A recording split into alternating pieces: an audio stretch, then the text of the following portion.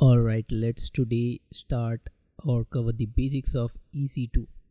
So what are EC2 instances? So in a nutshell, or the definition of EC2, these are like servers. They can be rented out on a there are many flavors to it. That is point 2 we'll discuss, but in one liner it's just a server which provides the compute power. In our computer we have just like storage for hard disk, CPU for compute power. So that's what EC2 are mainly like. It's a kind of computer or laptop, whatever you can think, on the cloud, AWS cloud. So that brings up to the point number 2, that is there are many flavors to it. That is, as mentioned in point 1, that these are rental. So this rental comes in different flavors like on demand, reserved. I'll cover each one of these in separate topic or separate slide. Yeah, but since it's a basic, I'm not going deep into that. But just remember, for the interest of this demo, I'm covering on demand instances. On demand instances are nothing but they can be spent anytime depending upon the requirement. Like let's say I want to use the rental server for 1 hour or 2 hours and then terminate or stop it. So that is on demand, just like pay as you go, I can say. That is the characteristic of cloud. That is whatever you use, you pay for it. So I'll demonstrate on demand instance in some time. That brings up to point number 3. This is also very important topic. That is the placement group. There are basically 3 flavors to it: cluster, partition, and spread. I'll cover each 3 of this in a separate video because these are a very vast topic and very important topic as well. So I hope you got the basics, but then again you got to know the architecture, because I want you to pay close attention to it, because if you don't focus on this, you won't get much what I am doing. In this in the video I'll demonstrate Linux instance.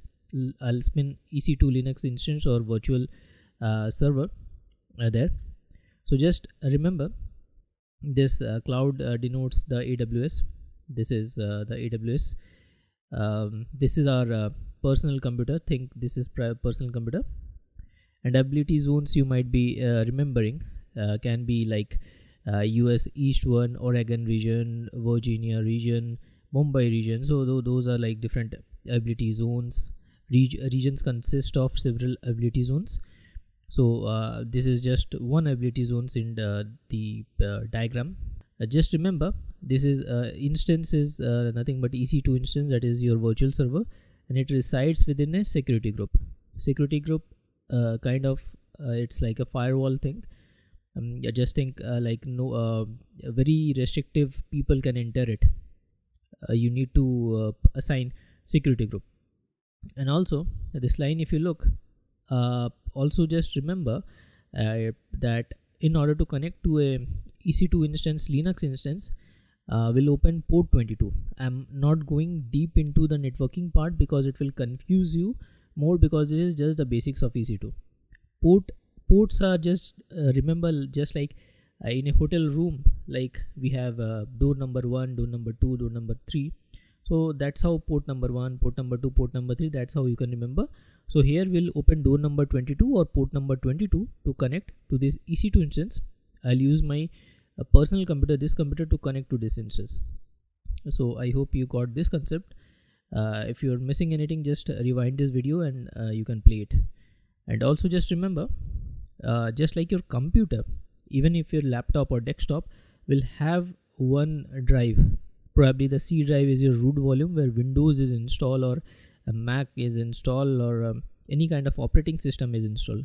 So it is called as a root volume. Generally we have it in C drive in Windows, though you can install it anywhere, but yeah, this is the root volume where we install the OS or the operating system. So EBS are nothing but think like the drives on your computer, like C drive, D drive, E drive. So this is the EBS, right? So I hope you got this concept. If you haven't got, I'll demo it in and relate to this in a short file.